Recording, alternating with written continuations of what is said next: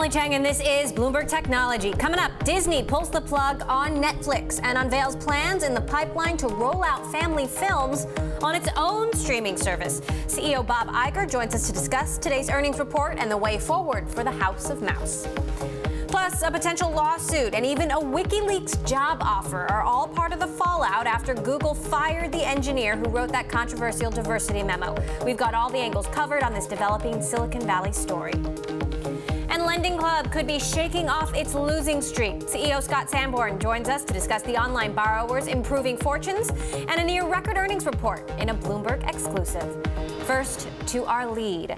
President Donald Trump ratcheting up the war of words with North Korea after a report in Washington in the Washington Post said North Korea had successfully developed a miniaturized nuclear warhead that could fit on its missiles. The president spoke to reporters in New Jersey.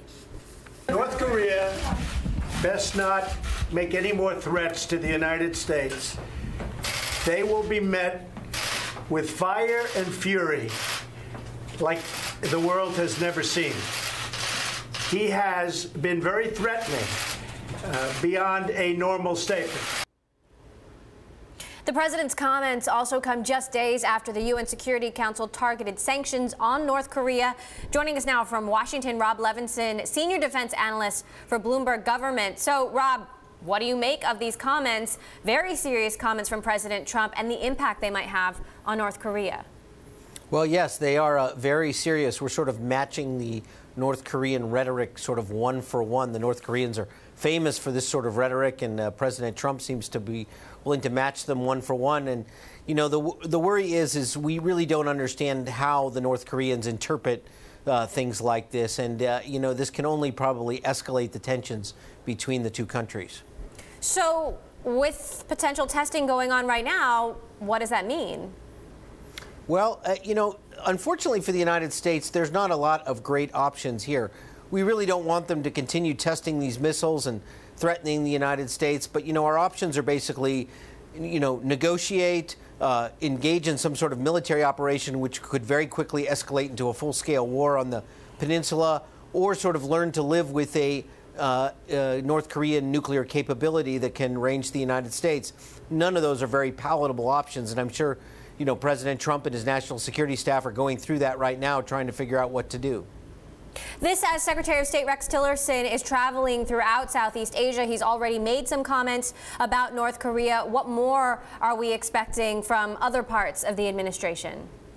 Well, I think, you know, Secretary Tillerson is going to continue trying to build support among the allies. We had a very strong action from the UN. It was a unanimous vote in the Security Council.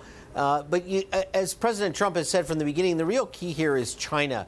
And I'd be very interested to watch what statements now come out of Pyongyang, rather from Beijing, with this latest revelation about the you know, miniature nuclear weapon. All right, well, we'll be watching any news out of Beijing. Rob Levinson, senior defense analyst at Bloomberg Government, thanks so much for that update. I want to move on to earnings now, which continue to roll through. One media giant and two online travel firms reporting after the close. Disney sales trailed estimates and shares are dipping after hours. But the big story in its report was that it is cutting ties with Netflix and launching its own direct-to-consumer streaming service. Here to wrap the results, we are joined by Bloomberg's editor-at-large, Corey Johnson, and with us from London to wrap Priceline, Bloomberg's Caroline Hyde. Corey, though, I'll start with you. Netflix, no more Netflix. Disney on Netflix, what does this mean? I think this is a big deal, and I think we need some more clarification from Disney and Netflix about what this means. Let's remember that when Netflix lost its Starz contract a couple of years ago, it was not only a hit to Netflix, they really had to change their business model and really go with a lot more original content. The markets were very forgiving of that ultimately, as we've seen from the stock price, but Netflix became a very different kind of business than what it had been. But Netflix has still had some of those great big hits, the biggest movies out there. They were still able to sort of say, hey, we're going to have the Avengers. We're going to have our own partnership with Disney, having Daredevil, Luke Cage, a terrific show, Luke Cage, Jessica Jones, planning for a Defenders movie that they were hoping might rival Avengers, but be exclusively on Netflix and be something they can count on going forward. Now that's kind of all up in the air here, so I'll be curious to see what Disney has to say about it.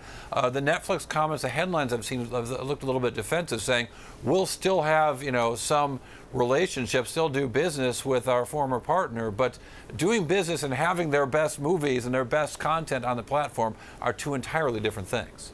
Right. Looking at some headlines now, Netflix saying they continue to do business with Disney on many fronts. You know, Yeah. I'm curious, Bob Iger also on the call right now saying that Disney and Pixar won't be on other web services, that Disney is already working on new films and shows for new web services. You know, what does a new streaming service from Disney look like? Well, I mean, they've tried this kind of thing before. We've seen other companies try this sort of walled garden approach. They certainly see the power that Netflix has in their business, and let's not forget their competitor in Amazon Web Services, which is rapidly growing and spending billions of dollars a year. Some estimates putting it at $3 and $4 billion in this current year in terms of spending on content. Netflix at about double that. So they certainly see the power that these companies have in the marketplace, and I think that there's, of course, a fear that Disney's going to lose what they've got.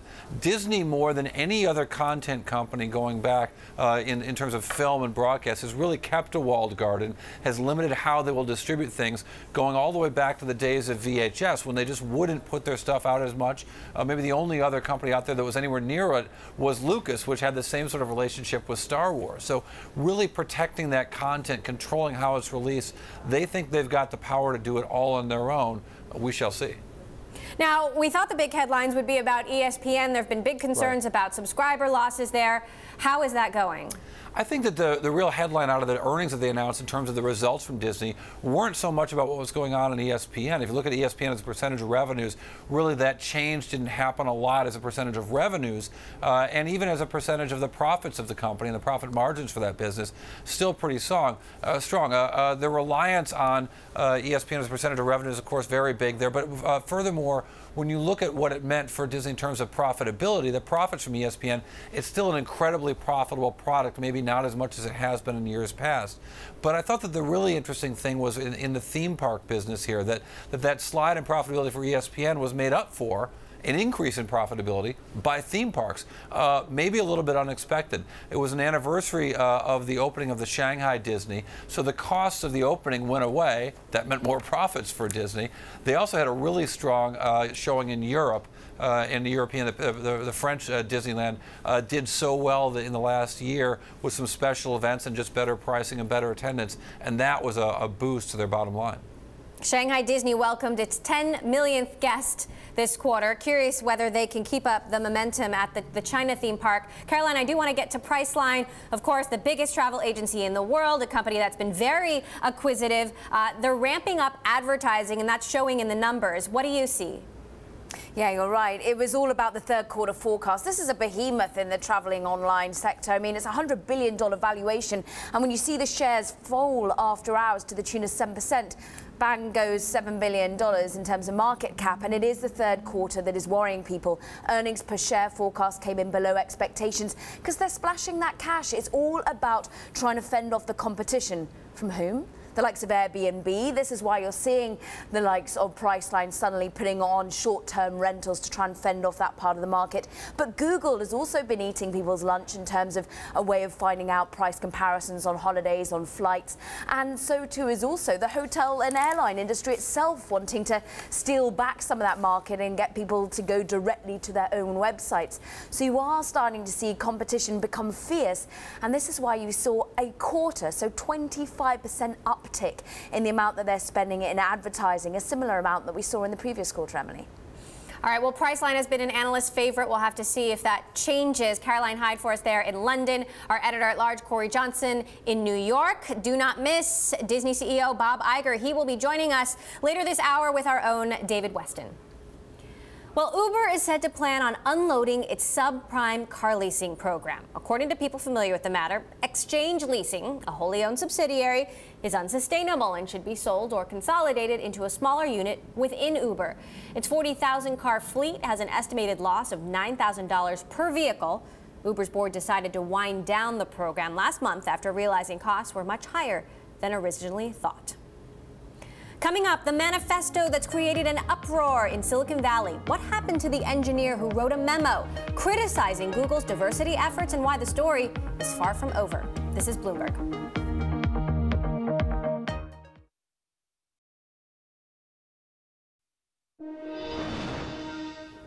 Google has fired the male engineer who is at the center of an uproar in Silicon Valley. This after he authored an internal 10-page memo asserting there are biological causes behind gender inequality in the tech industry. James Damore, the author of the memo, says he's exploring all possible legal remedies. A decision by Google has caused an uproar on social media. Critics of the move say it's censorship and it encourages employees to file complaints. Managing director of Teal Capital, Eric Weinstein, wrote, "Dear Google, stop teaching my girl that her path to financial freedom lies not in coding, but in complaining to HR. Thanks in advance. A dad." Joining us now, Bloomberg's Ellen Hewitt, who's been reporting this story, some of the backlash there. Another dad who said, "Dear Eric Weinstein, I teach my daughters that they don't have to accept misogyny. Thanks. A better dad." But there has been a lot of backlash. How would you describe the firestorm out there? I would say it's in two major camps. People who think that the memo was, not arguably, it was just hurtful, offensive, did not belong at Google, and that he should have been fired. And then people who see Google firing him for speaking up about saying that conservative or unpopular viewpoints are not accepted at Google, and as proving his point, as saying that he, brought up these points that were not widely well received and that he was fired for it. So it's, I think it was already a really contentious matter over the weekend, and then their decision to fire him Monday afternoon made things only hotter.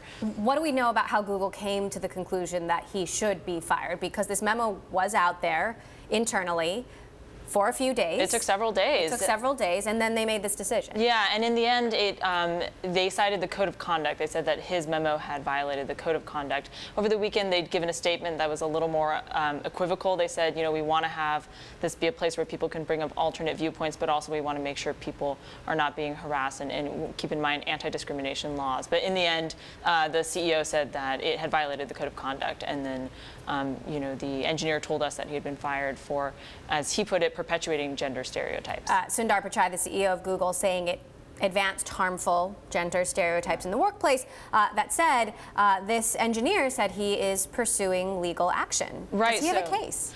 I think that's debatable. Legal experts say that it's kind of a hard case to make, that you have to show that he was, I think, trying to do coercive action within the company or collective action, and then was being fired in retaliation for that. And there are other few far shot cases that might work. But he told us he's pursuing, or he's looking into all legal options. He also filed a case with the NLRB against Google on Monday.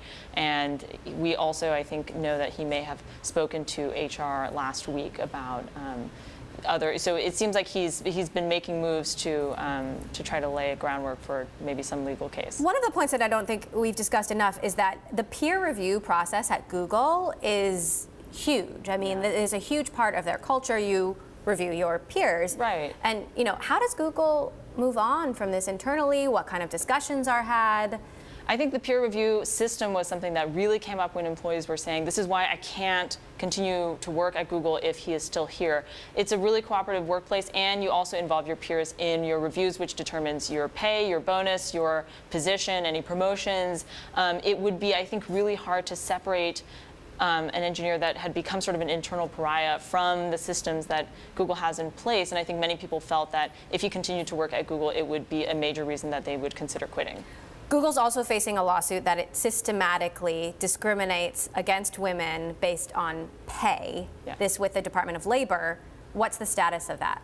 Our understanding is it's still ongoing. I think there have been maybe some minor wins or losses on either side, but it's still the Department of Labor trying to get Google to give them more information about how they determine pay internally.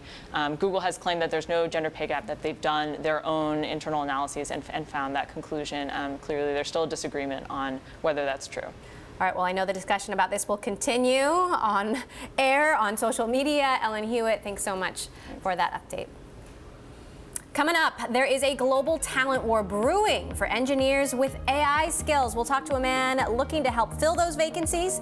This is Bloomberg.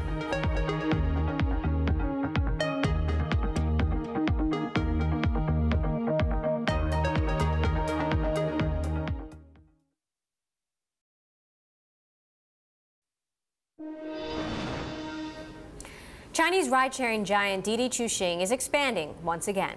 Didi is investing in Careem, a ride-hailing platform that currently operates in the Middle East, North Africa, and Pakistan. The move comes a week after Didi made its first major push into Europe by backing Estonia's Taxify.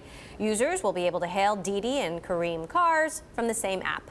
Careem currently operates in 80 cities across 13 countries.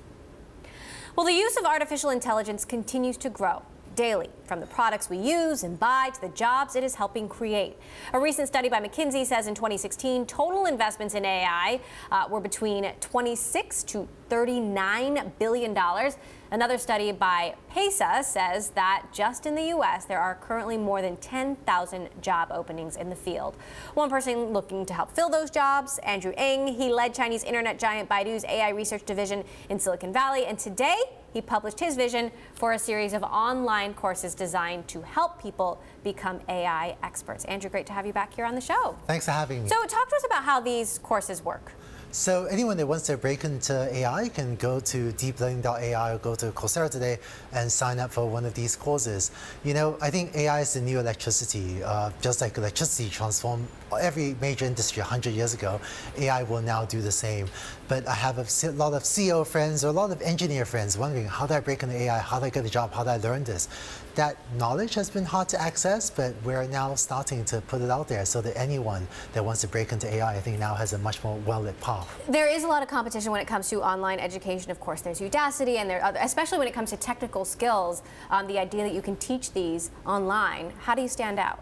You know, I think that Coursera has great content from many top universities, and so people that take Coursera courses are reassured that they're really high quality. And in the case of deep learning, really bleeding edge AI, I don't think there's that much great content. You can get surface level cursory content, but something that really lets you understand it, master it, know how it works in the industry, practice it. There's not that much well curated courses out there today. So there's a big shortage in AI talent. Yeah. Tell us how big and how serious this shortage is. You know, if you take seriously the idea that AI is the new electricity, think of how many electrical engineers and how many electricians our society had to hire to take advantage of the capabilities of electricity. You know, if electric power in your house goes out, you find you suddenly miss it an awful lot. And I think we should be on the path to build an AI-powered society. A decade from now, I want all of us to have great self-driving cars. I want low-cost, high-quality healthcare for everyone. I want every child to have a personalized education. The only way for us to get there is there are millions of people around the world building these great AI things. You have an interesting view, given that you worked at Baidu, on the competition between the U.S. and China for AI talent. How fierce is that competition? You know, I think the U.S.-China competition is a false dichotomy. Really? I think the U.S. learns a lot from China more and more. China's learned a lot from the U.S. And this is one of those things where the more people do it, the more we're all better off. Right, but we're not sharing resources. There's a finite amount of people, as you say. I think that the number of people that know AI is not finite. You know, but 6 years ago, my Coursera course, my machine learning course, launched, eventually wound up turning into Coursera. 1.8 million people since then, since 6 years ago, have signed up to take my old machine learning course. So we've brought a lot of people into machine learning. I hope that with the deep learning courses we just announced today, we'll bring maybe an equally large number of people into deep learning. You know, we've been talking a lot about the lack of women in tech, you know, more women needing to know how to code, but it's not just about coding, it's getting women into these now more specialized fields like AI. Do you see an overrepresentation of men in these fields as well? I think I'm very fortunate to be married to Carol O'Reilly, who's a co-founder of an autonomous driving company, Drive.ai. So in my house, I guess, there's one male AI leader and one female AI leader. So that seems quite balanced. But what about in the courses that you're teaching? I know, it is a serious issue. I think that courses that are online do give equal access to all genders, but I think that so far technical courses still tend to be more male dominated. I think there's important work for all of us to do. You know, the gender bias or gender unconscious bias, better equality is something that all of us have to take seriously in Silicon Valley. And how important is it, given that AI, as you say, could be the new electricity, to have input from a whole diversity of perspectives? To your point, my advice, therefore, to every woman and to every man is, if you want a new job, this is a great time to jump into AI. All right. Andrew Ng, co-founder of Coursera, thank you so much for stopping by. Coming up, an exclusive interview with the CEO of LendingClub, Scott Sanborn, on the company's latest earnings report, how the peer-to-peer lender was able to turn the corner after the surprise ousting of its former CEO. And if you like Bloomberg News, check us out on the radio. You can listen on the Bloomberg Radio app, Bloomberg.com, and in the U.S. on SiriusXM. This is Bloomberg.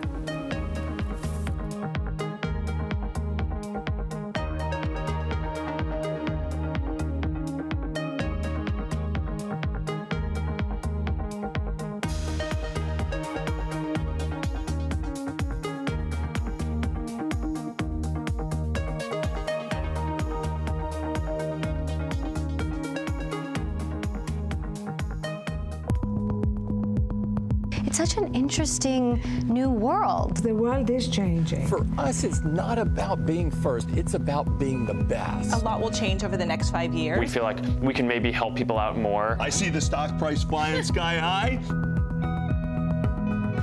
All the people that work here, we know we have a very big responsibility, and we want Facebook to help do good in the world.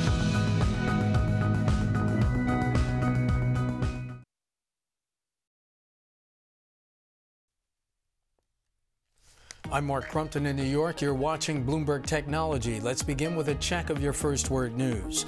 President Trump is responding to North Korea's warning when it announced on Monday the U.S. will, quote, pay dearly for imposing new sanctions in retaliation for the North's weapons program. North Korea best not make any more threats to the United States. They will be met with fire and fury like the world has never seen. He has been very threatening, beyond a normal statement. Former U.S. Secretary of State John Kerry is among thousands of observers in Kenya today as that country votes for its next president. Incumbent Uhuru Kenyatta has an early lead against the challenger Raila Odinga in a race said to be too close to call. Jacob Zuma will remain president of South Africa after a motion of no confidence failed in Parliament today. Zuma had already survived 6 previous attempts to unseat him, but today's was the first to be held by secret ballot. Foreign ministers from 14 nations met in Peru today to decide on a response to Venezuela's political crisis. That's as President Nicolas Maduro's new and all-powerful constitutional assembly decreed itself to all other government institutions. Officials say the death toll from a powerful earthquake in southwestern China has risen to 7 people. 88 others are reportedly injured, 21 seriously. Reports say the quake measured a magnitude 6.5. Global news 24 hours a day, powered by more than 2,700 journalists and analysts in over 120 countries. I'm Mark Crumpton. This is Bloomberg. It's just after 5:30 p.m. here in New York, 7:30 Wednesday morning in Sydney. I'm joined by Bloomberg's Adam Haig with a look at the markets. Adam, good morning. Yeah, good morning. Well, Trump rattling the U.S. session looks like it'll wash through to Asia this morning. We're looking at Japanese Nikkei 225 futures down about 0.5%. That should wash through to Australia and South Korean markets as well. South Korean markets already taking a little bit of a tumble yesterday. There's rising tension, of course, north of the border, but also PMI is pretty weak and those tax hikes really taking stocks down there. The Aussie dollar holding around 75 cents. Ahead of a speech by Assistant Governor Chris Kent at Bloomberg's office in Sydney this morning. I'm Bloomberg's Adam Haig in Sydney for you.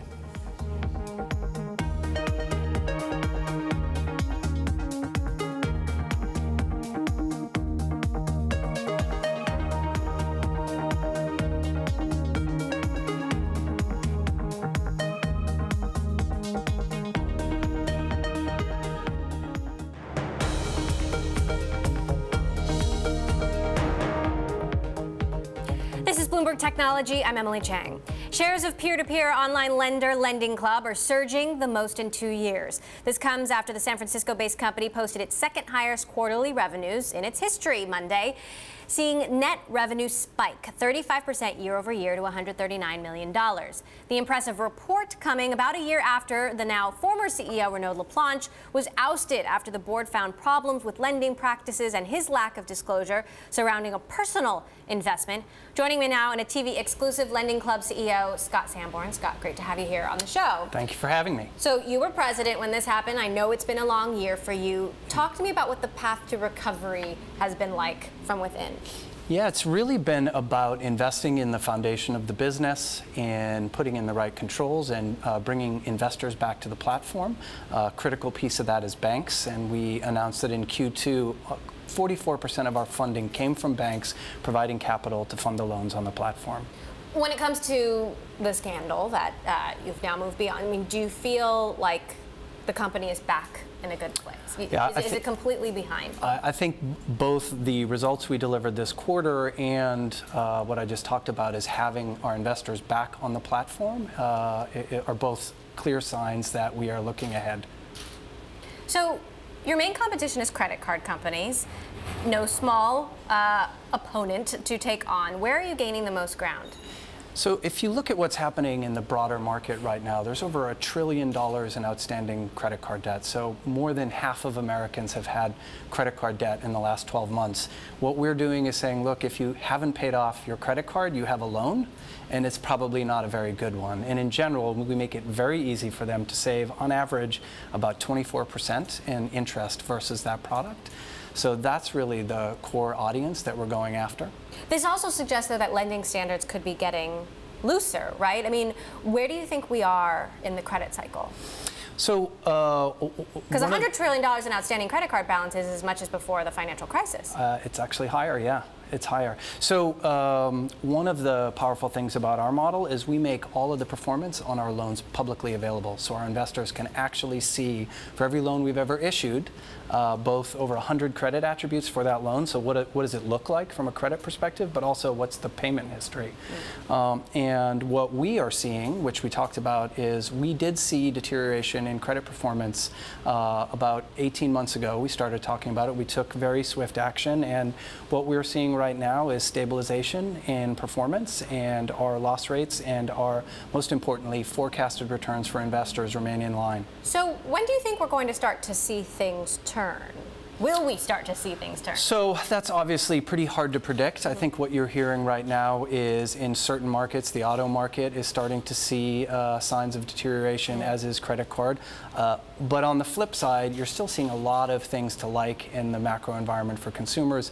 Unemployment is very low, inflation remains low, oil prices remain low.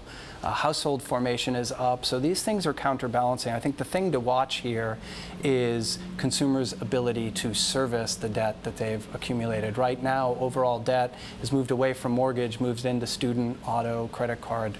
So that's the thing to watch. What risks are you being vigilant of as you grow loan origination?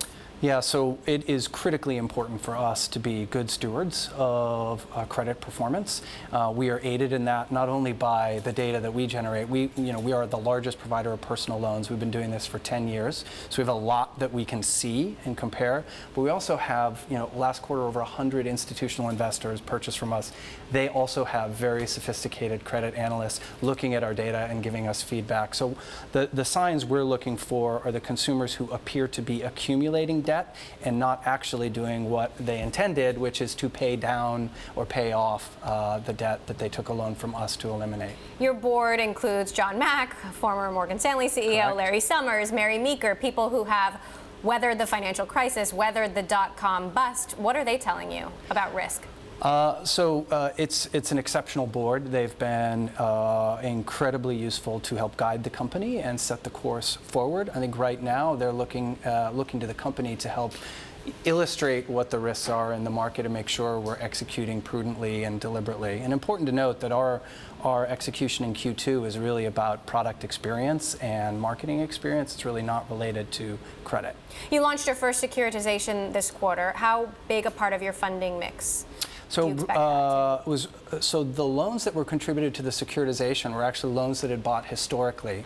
So in terms of the overall funding mix, it remains a pretty small percent. But what it does do is introduce us to a whole new group of investors. We had over 20 new investors who participated who need to buy a rated asset. So that was great to see. And it showed a lot of demand for the LendingClub asset. Speaking about this new class of investors, I mean, you guys started as a peer-to-peer lending business. Now, individual investors are just like 15% of your business. Do you see that channel going away completely or decreasing? No, we don't. So one, individual investors are still, if you look at them truly as individual, are actually closer to 40–45%, but how they're participating is changing.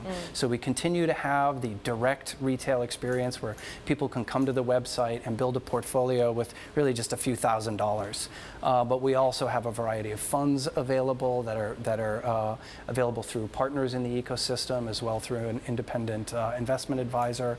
So there are multiple ways for people to participate. There's 40 Act funds available to individuals through their RIAs. So we're really seeing lots of ways for individuals to access the asset class, and that will continue to be important. All right, Scott Sanborn, LendingClub CEO, thanks so much for stopping by. All right, great to have you.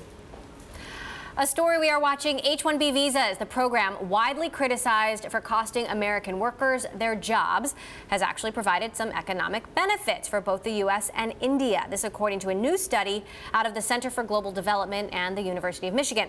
The study showed combined incomes for the two countries as a result of the U.S. visa program rose by about $17.3 billion. The study recognized negative repercussions for some workers, but on a whole said U.S.-born employees were wealthier by about $431 million in 2010 because of this program. Coming up, Disney chair and CEO Bob Iger will be joining us live. We will cover the company's latest earnings report, plus why it will stop selling movies to Netflix and what it all means. This is Bloomberg.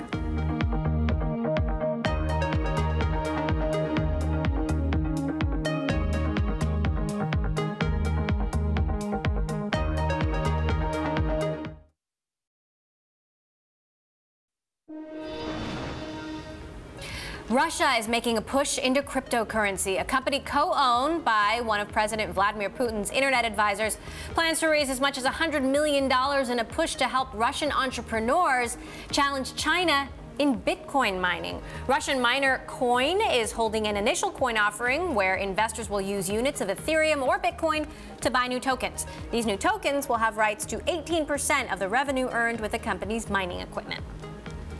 David Letterman is making a return. He's teaming up with Netflix for a yet-to-be-named series that'll feature in-depth interviews and in-the-field segments. There will be 6-hour-long episodes, which will premiere on Netflix next year. Letterman spent 33 years as a late-night talk show host and retired back in May 2015. And an update on a story we've been following. According to various reports, the hackers that attacked HBO leaked more files online this week and demanded a multi-million-dollar ransom. The files included Game of Thrones scripts and company emails. A person calling themselves Mr. Smith told HBO the ransom must be paid or more data would be released. The network is continuing to investigate. And coming up, we'll be joined by Disney chair and CEO Bob Iger. He will break down the company earnings report and the move to dump Netflix in favor of Disney's own streaming service. This is Bloomberg.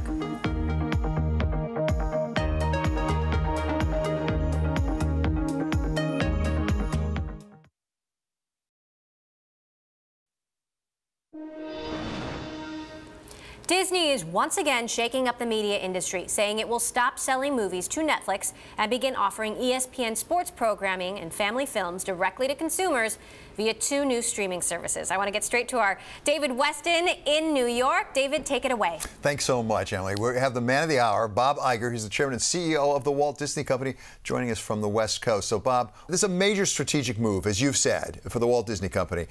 Going over the top, if I can put it that way, not only with ESPN, people were asking about that, but also with Disney and Pixar.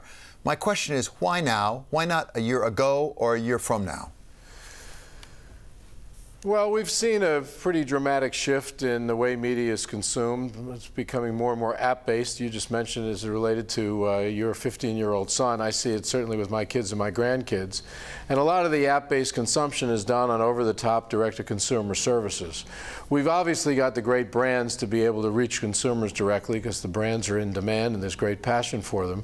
You need the technology to do that as well, and that's no easy task. It's not simple, particularly when it comes to streaming live sports where you have consumption at a very, very high level and it's all at once. So we bought a third of BAMTech a year ago. We had an option to buy control 4 years hence.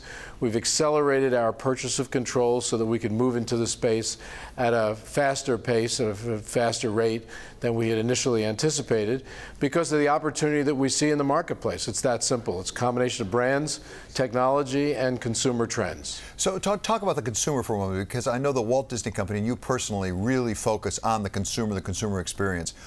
At least initially, who is the target audience? Who do you think will use most often either this ESPN over-the-top or the Disney/Pixar? Well, you're looking obviously on the sports side at the sports fan and as the ESPN fan as well. Sports is still among the most popular programming that's out there. In fact, if you look at the 100 top rated TV shows in the United States last year, 94 were live sports. ESPN obviously provides a lot of live sports on its linear channels. This service will provide an additional 10,000 additional live sporting events in its first year of operation. So we're looking to reach the passionate sports viewer, this passionate sports fan that wants to be able to watch sports on mobile devices, on you describe as over-the-top direct-to-consumer services with really high-quality user interface. And essentially, that's what we're providing. On the Disney side, we've got a global fan base. They're passionate. There's a great affinity to the Disney and Pixar product. It's families, it's parents, it's kids, it's even teenagers, and certainly grandparents. So we reach basically everyone, and it's worldwide. It's not just in the United States. There's a great thirst for a Disney-branded product today, and we're going to serve that fan well. As you say, particularly live sports programming has really been a mainstay of television for some time, going all the way back to broadcast television, and certainly everyone knows with respect to cable. Because of that, the cable distributors have been really reliant upon ESPN first and foremost. What do you expect the reaction to be from the cable distributors? Well, we're going to continue to distribute the ESPN linear channels through the cable distributors. They've been good partners of ours over the years, and together we've managed to create a highly profitable business. The distributors and the programmers alike have been experiencing the disruption that the whole market really is seeing, and multiple businesses are seeing, from advances in technology and changes of consumer behavior because of that, and we feel we have to react accordingly. My guess is that the distributors will look at this probably, more as a threat than anything else. It's not intended to be that. What we're doing is we're reacting to marketplace conditions, and we're taking advantage of the quality of our brand, the passion in the product that we create, and the technology that enables us to reach consumers directly. You look at Disney's businesses, by the way, except for the theme park business, virtually all of our businesses touch the consumer through third-party distributors.